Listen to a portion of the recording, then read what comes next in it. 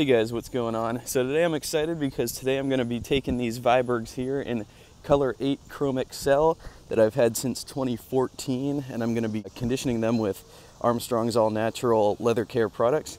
I've never really conditioned these before. The only thing that I've used on these is some Venetian. As you can see, they have aged quite a bit. You can see all the ripples in the leather there, and there's some weird black splotches, like sort of gunk. I don't know how to describe it, but it's sort of, especially on the heel there, you can see I'm sort of pointing it out. We're starting to get some color, some miscoloration going on in certain areas, and the black residue, whatever that is on the boot, I'm baffled by. I have no idea what it is. Here I'm pointing out a little, there's a gash in the leather there that it was sort of cut, and it's sort of hanging off there to the side.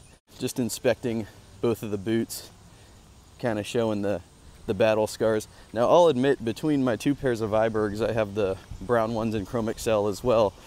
The brown ones I'm a lot harder on. These color 8 ones are actually pretty babied. I've been more delicate with these. When it comes to a situation where I run the risk of damaging them, I usually don't wear them. All right, here we go. This is the conditioner. This is probably the most effective part of the conditioning process. This is the part where it's a deep level moisturizer. If you're into lotions, that's what this is doing. I'm applying a generous coat, and then I'm going to wait 24 hours before moving on to the next step. Reason being is you just want the conditioner, you want to give it a chance to settle, to soak in, to really absorb all the way through every layer of the leather.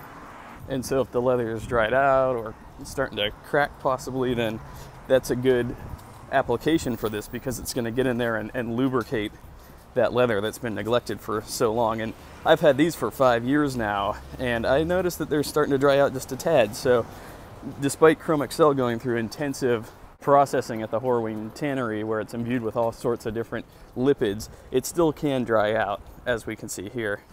And this is one of my favorite pairs of boots. I mean, they're just so beautiful. Look at the burgundy on the upper, and then you also have the two-tone with the tongue. And I love throwing on the black rawhide laces to accentuate the black contrast against the burgundy. And this is the part of the conditioning that might be the most important, getting it all along the welt.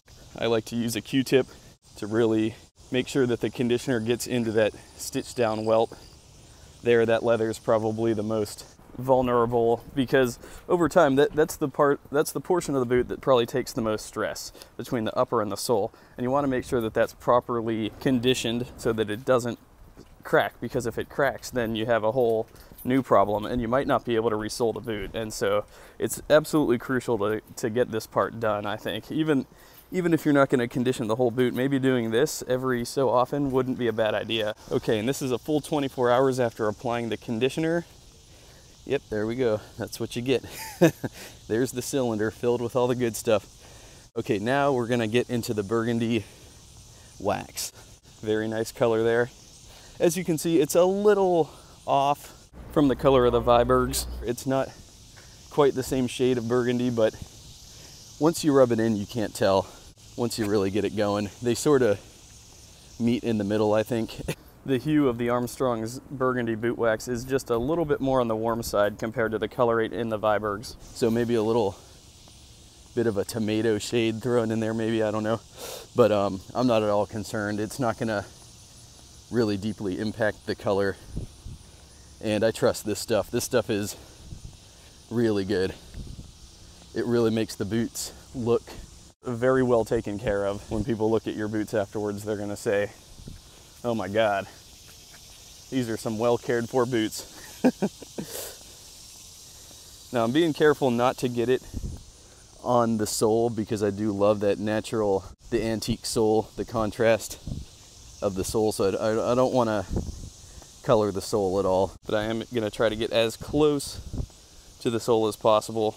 And this is the project that I'm kind of more excited for, because I get to use 2 of the colored waxes, not just one.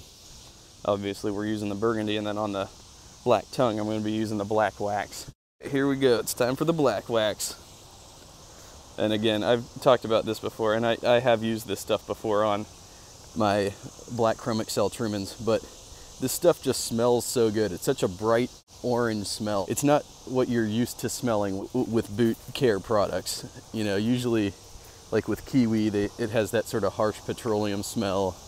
This does not have any of that. This is really good stuff. It smells good. You're not worried when you get it on your skin, like, oh, is this toxic? Nope, not at all. All right, time to buff it out. This is the best part. Here's the end results. Look at that glow it has now. It's not like a mirror shine, which is never what I'm going for.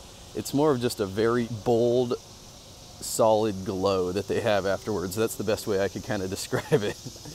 I think compared to the beginning, they just look so much better.